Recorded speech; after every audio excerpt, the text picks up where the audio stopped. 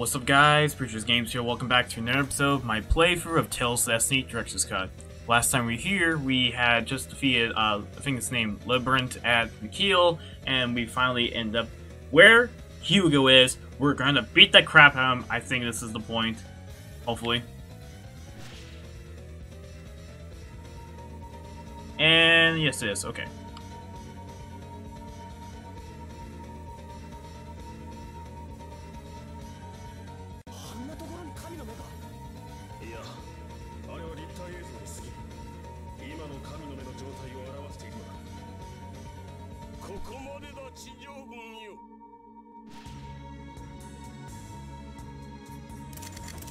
Hugo! ここで出てきよったか。まさかベルクラントに乗り込んでくるとはな。君たちの悪あがきには感服した。ヒューゴ、お前の野望もここまでだ。これ以上好きにはさせん。あなたが頼りにしていた側近ももういません。残るはあなただけです。覚悟はいい？お前に勝ち目はない。天地戦争はこれで終わりだ。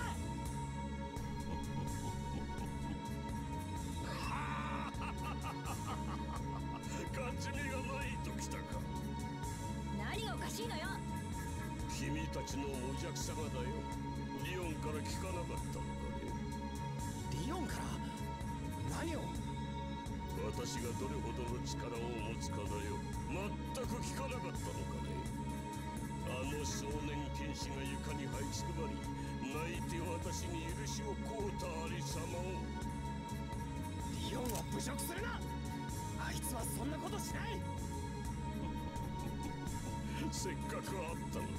一つ相手をしてやろう。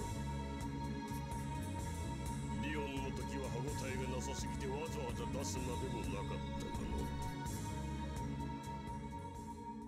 ソーディアンどもよ、この剣に見覚えがあるだろう。あれはそんな、まさかベルセリオス。ベルセリオスだって。先の天地戦争の際失われた6本目のソーディアンよ。どうしてあそこにあるのじゃあれが。ベルセリオスは天上軍の残党の手で密かに地上へ運ばれていたのだよ。カルワデイスで保管されていたものを私が手に入れたというわけだ。でもベルセリオスはあの時の戦いで破損したはずよ。壊れているかどうかは手合わせしてみればわかるだろう。ベルセリオス、本当にお前なのか。聞こえているなら返事をしろ。ベルセリオス、覚悟はいいか虫けらどもよ。ベルセリオスの刃にかかり果てるがよい。 Alright, let's see. He's weak against water. Resistant to... weak to magic attack. Hugo levels 60. Oh no. He wields the light and darkness Swordian Porcelius. Creates barriers when casting, spread out to avoid being wiped out. How about YOLO?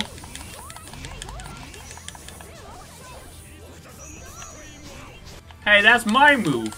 Only I get to use Mirage here. No, you stop.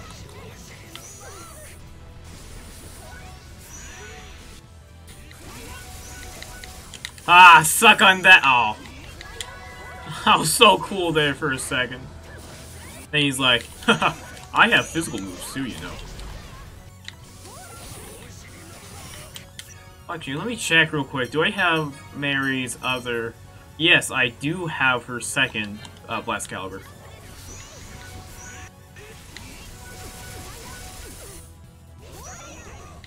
Almost perfect. Ow. Okay, how about Beast? How about Beast?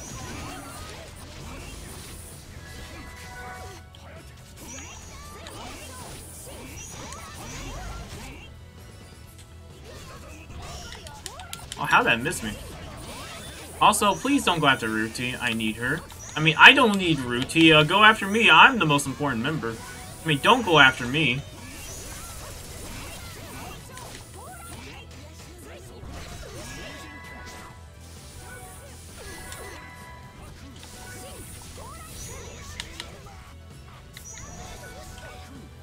Next he's going to use a strike, and he's going to try to use Ray, I think.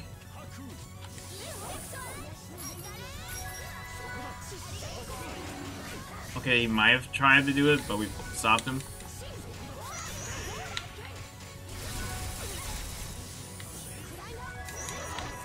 I'm my own healer, you can't stop me, Hugo! I wonder, can I call him Hugo Chavez instead? Nah, that wouldn't be a good joke.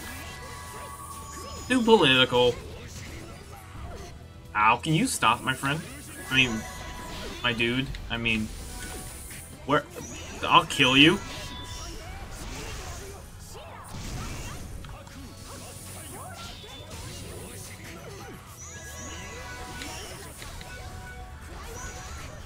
Okay, I mostly blocked that move, which is pretty annoying once you think about it.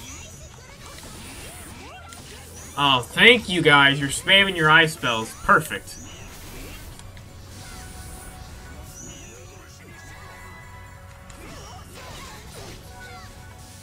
No.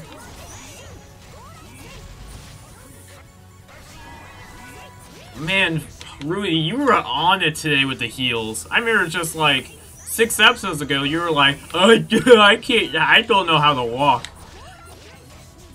I'm like, oh, come on, Rudy. You're my healer, you gotta be smart. Actually, it's because I actually changed her or something? No. It's probably something, but I don't know. Hey, no. Yeah, oh, see? How you like it when I spam it, huh? How you like it when I spam it, huh? Huh? Huh? Doesn't feel so good, huh, bud? Okay, can you stop? I'm really spamming Mirage just to spite him. An AI enemy.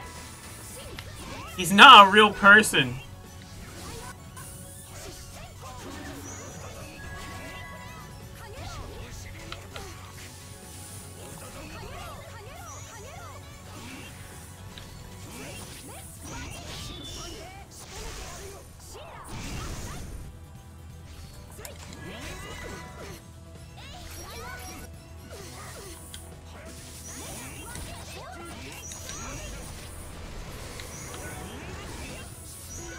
Oh yeah, dodge. Oh.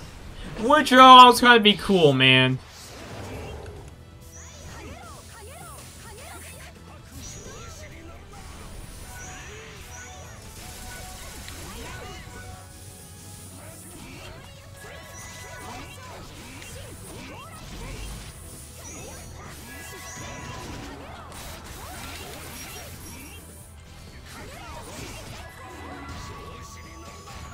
Maybe it's best if I start with Beast and then go to Mirage and then,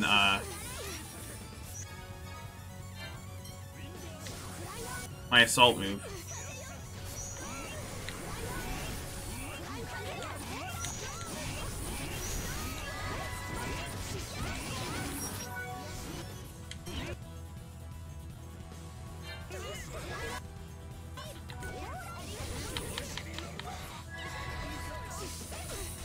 Ow.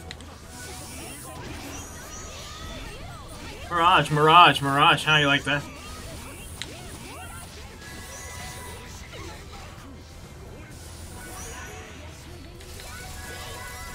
Ah, perfect deflection! I'm getting better at this game when we're like near the end, which is unfortunate. Come on, try it. Oh, that was just deep miss. You wimp. You're relying on debuffs. Yep, knock him out, Rudy. Knock him out. Get out of here.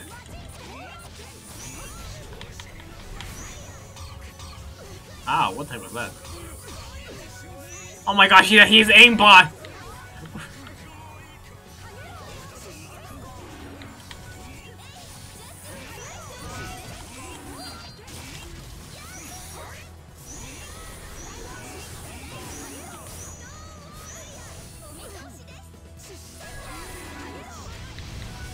so much super armor, dude.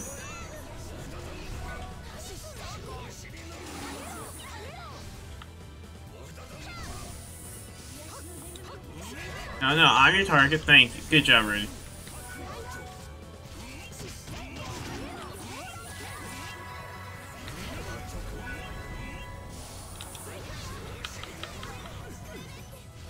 Okay, Philia, just spam all your spells.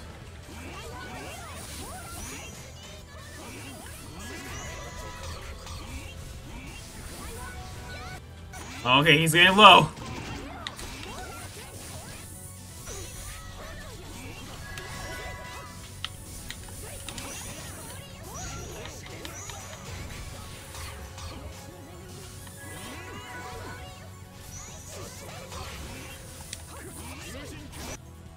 Come on, please let me finish up with Mirage.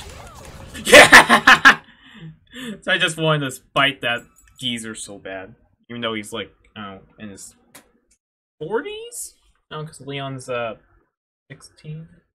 Also, we got some new lens.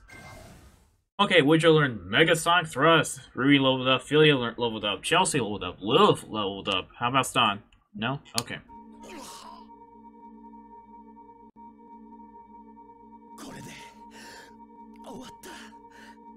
まさかベルセリオスと渡り合うとは思わなかったぞ。ちょっと神の目の様子変じゃない？ああ、輝きがますます強まっている。皆さん見てください。ベルセリオスからも光が。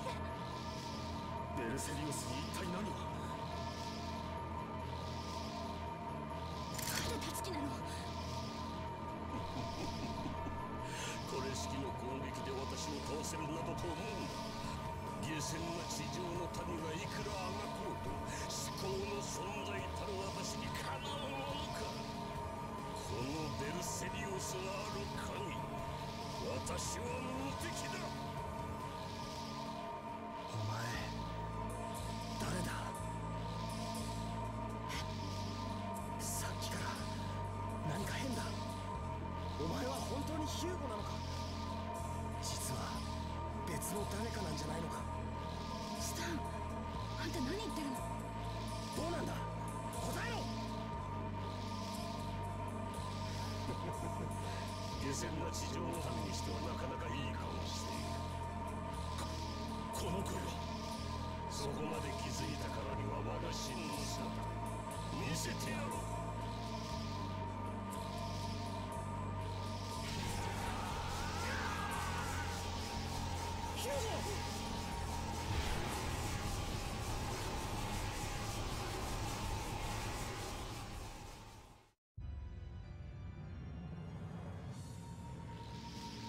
Oh no, he's a bigger Chad!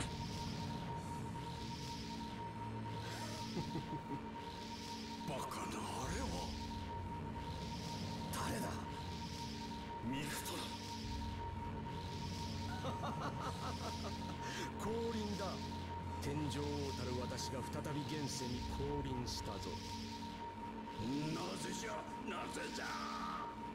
そんなミクトランがどうして実体化できるの？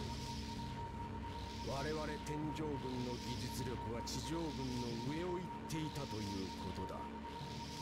素材となる肉体と神の目の力があれば死して後の復活も可能なのだよ。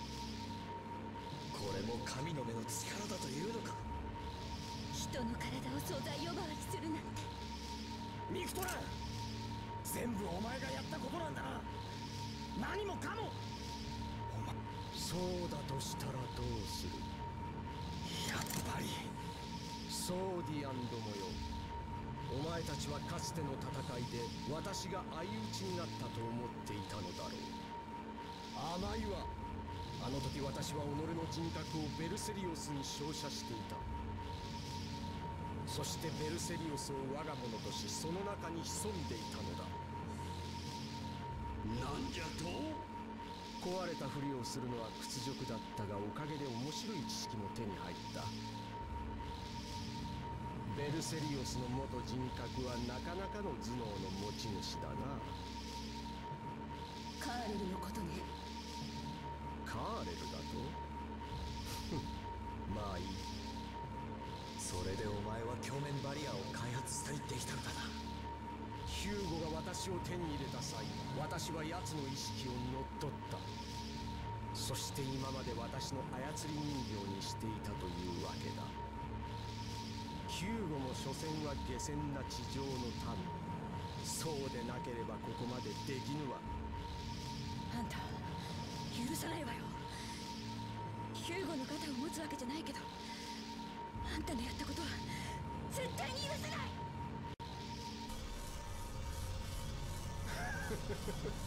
ベルクラントの発射準備が整ったようだ。これで外郭は完成する。汚らわしい地上が闇に閉ざされるのだ。この後は王たる私の支配のもと、選ばれし者の楽園が天井に築かれる。そんなことさせるか無駄な悪あがきよ。ならばこれを見るがいい。ベルセリオスから光が。とてつもない圧力じゃ。こんなベルセリオスは知らん。刀らしがてら遊んでやろう。エセソーディアンマスターが何人いようと私の敵ではない。なんだと？Oh boy. Oh. We got knocked out! お前たちと私とでは格が違うのだ。思い知ったか。神の目が。地上が栄光の闇に閉ざされる様、しかと見届けるがいい。やめろ。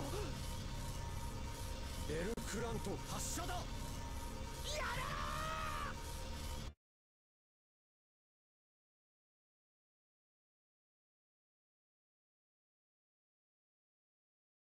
発射。やれ。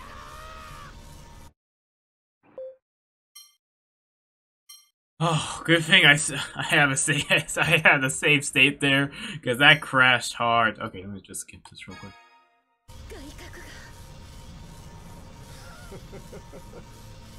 完成してしまったのか。ここまで来たってのに。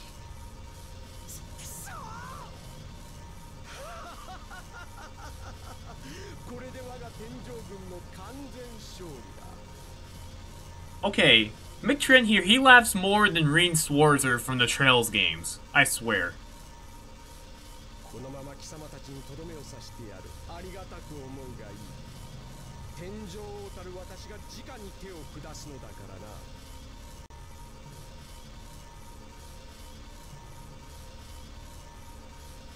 最初はお前だ。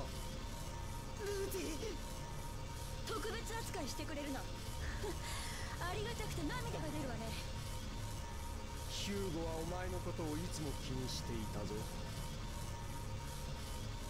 なんですって。私に肉体を乗っ取られた後もヒューゴの意識はある程度残っていた。故に分かったのだ。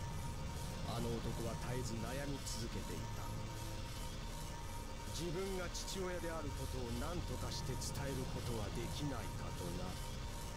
下賤な輩の考えそうなことだ。私はいつも嘲笑っていたものよ。あんたね。そう聞いたところで何もできまい。残念だったな。あんたね。ふざけんな。なんだと？天上人は地上の人間と違わないって聞いたけど、お前は別だ。お前には人の心がない。家族がお互いを大切に思う気持ちを笑うなんて、お前が地上の人間より優れているなんてこともあるものか。黙れ。生意気な虫けらめ、次は貴様を始末してやろう。さあ、しっかりしろ。さて、覚悟はいいか、ルーティ・カトレット。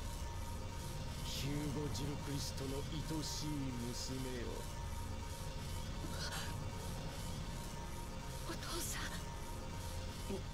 したことだ。体が動か。ルーティ、聞こえるか？ヒューゴの声。何が起こっているのだ？時間がない。この場は脱出しろ。今からベルクラントを切り離す。そのまま地上へ。己、ヒューゴの意識が肉体に残留していたか。こしゃくな。ヒューゴ、貴様。私の思念はもうすぐ消える。その前に急げ。待って。こんな私を父と呼んでくれて嬉しかったぞ。お前には何一つしてやれなかったのに。ルーティ、ヒューゴさんの言う通りにしよう。でもありがとう、ルーティ。無事で予算か。お父さん、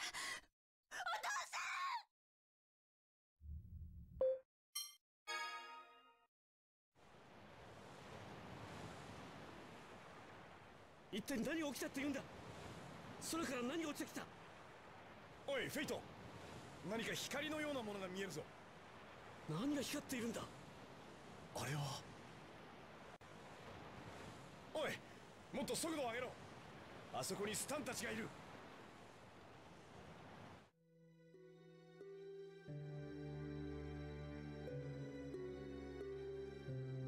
ここは。目を覚ましたか？ジョニーさん、フェイトさん、他の方々も全員救出しました。どうしてここに？言ったろ？お前さんたちがピンチに陥った時に颯爽と助けに現れてやるってな。ルーティは衰弱が激しかったようで眠っています。命には別状ありません。そうですか。スタンさん、大丈夫、こっちも眠っただけだ。ゆっくり休むがいいさ。せめて。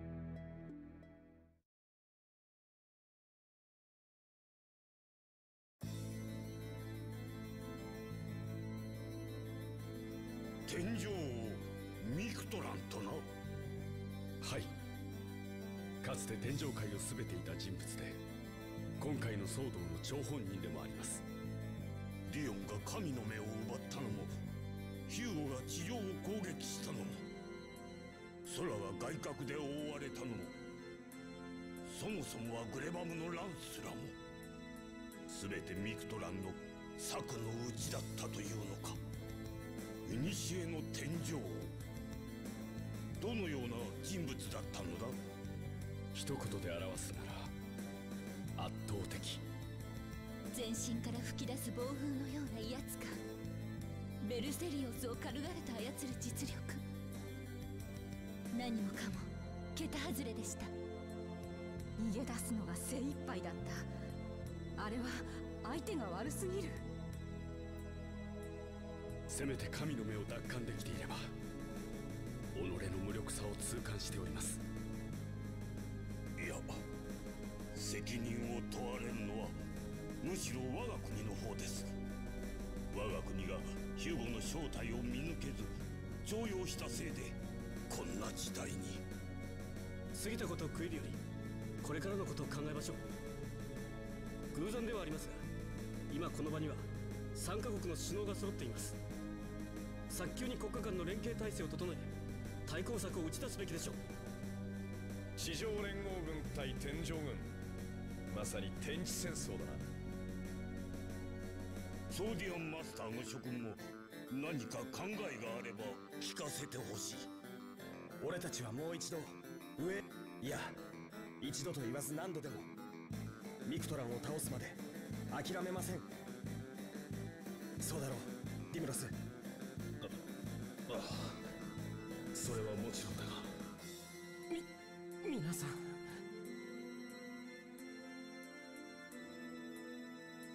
レイノルズさん、傷だらけじゃねえか。どうしたってんだ？すすみません皆さん。ラディスローが陥落しました。なんだと。私たちも必死で防戦したのですが、天井型の猛攻に耐えられず、もう無重量エレベーターを使用できません。リトラーはどうなったんですか？指令は早く手当てを。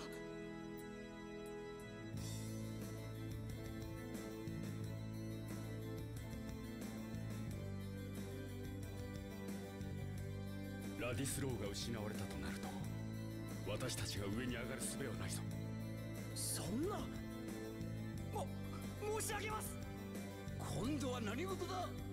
クレスタ駐在部隊から支援要請です。空から降ってきたモンスターの大群に町が攻撃を受けていると。クレスタですって。ミクトランめ、地上を闇に閉ざすだけでは飽き足らず、我らをなぶり殺しにする気だな。おのれ、わざと我が軍の防備が手薄なところを狙ってきたか。どうしてよ。やめてよ、冗談じゃないわ。押していられない。すぐに戻らなくちゃ。それには及ばん。すぐに我が軍の救援部隊を送るゆえ。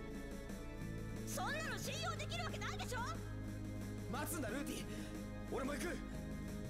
スタン。いや、俺たちもだな。状況は切迫しているようです。すぐに動ける私たちが向かった方がいいですわ。分かった。諸君に任せる。救援部隊も準備ができ次第派遣する。俺も一緒に行くぜ。ジョニーさん、今は少しでも手が必要なはずだ。こんな俺でも戦力の足しにはなるぜ。それにアクアベールの代表選手がチームにいないのも変だろ。私たちの間ではすでに話がついています。ありがとうございます。助かります。よし、すぐにクレスタへ向かおう。Johnny has joined the party once again. Let's see what we're working with here. Oh, here, my boy, take that. Oh gosh, hey Johnny, hey buddy, I know you just joined back. Piece of crap. What? No, what? What do you mean he's Yeah, how strong is his attack power? That's it. Get my boy in here. Johnny. Sure, I'll play Johnny myself. I'll make sure he's the best dang party member ever. Okay, how's his attack power now? There we go, slightly better. What arts does he have? Roomba, Sonic Rave, Waltz, Samba,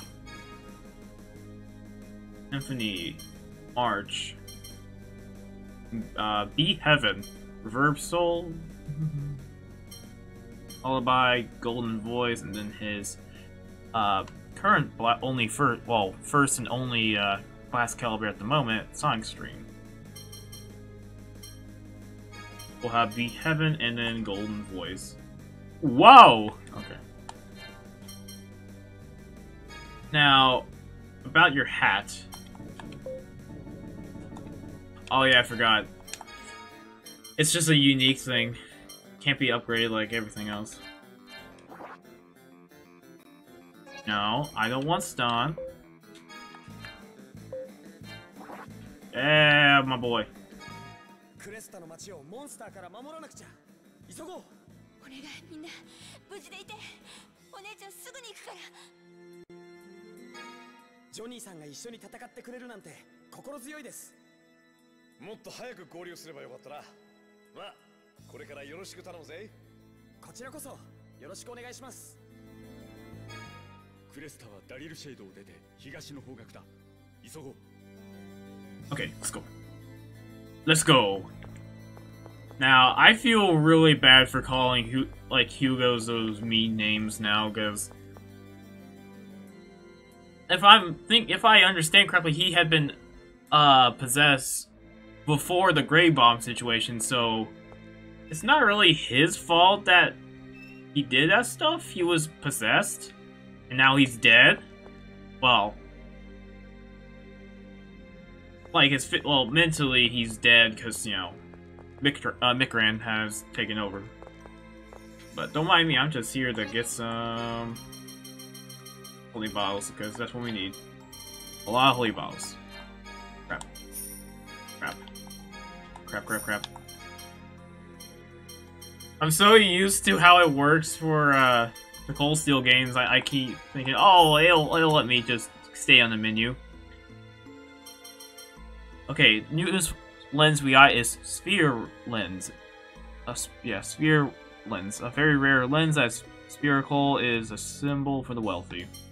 Oh my gosh, I had a stroke trying to pronounce sphere. How about we just donate, I don't know, 700, 800 of this. That's how we have some more financial comfort. Now, accessory lady, do you have anything from my boy Johnny? Yes, you do. Thank you. Ooh, okay. Now, what do I want to use? Do I want to use vitality or attack? Let's go with vitality because that's would be more beneficial. Let me leave the shop for a second. Okay, he's currently at 2484, so let's go with that. So he might be, what, 2540? Okay, 2556. A good bump, nice. Okay. Then Stan.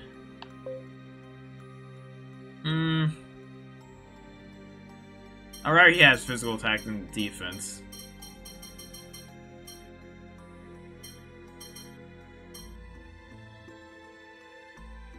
Oh, what's up? So I was looking at my phone because I got 2 emails. One's from Spotify. It's like, oh, did you know you can get a Spotify Premium? Spotify Premium? Okay. And then everyone was just saying, oh yeah, Bravely Default 2 came out. I think I might actually get that eventually. You. No, you're not who I want. You, give me food. Refill my food sack. There we go. We actually have some food.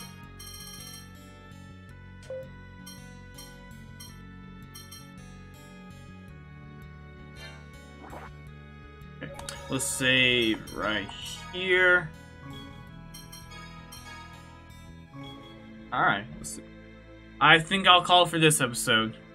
We got, well, story-wise, we got a lot of stuff done. Gameplay-wise, we literally just fought a boss, and that's it. But, as, a wise man from Marvel once said, we're in the end game. So, yeah. Thank you guys for watching, and I'll see you guys next time. Peace.